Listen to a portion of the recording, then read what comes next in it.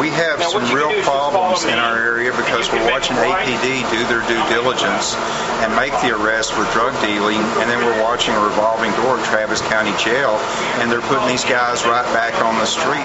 Because they're letting them back out within 30 days. That's something that is between the community and your judges. What makes it really challenging for us is that we are positioned between other counties where the same crime, there's a lot less tolerance for it.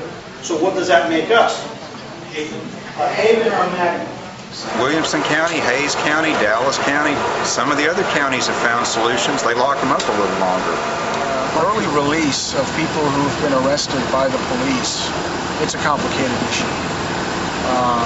And I think it's important to listen to all sides on the issue. I want to really commend you for being here on your busy evening, taking time out of your schedule. And I'll be honest with you, I've said this before and I'll say it again.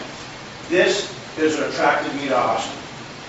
A city where people are intelligent, they're educated, they're engaged, they're involved, and they care.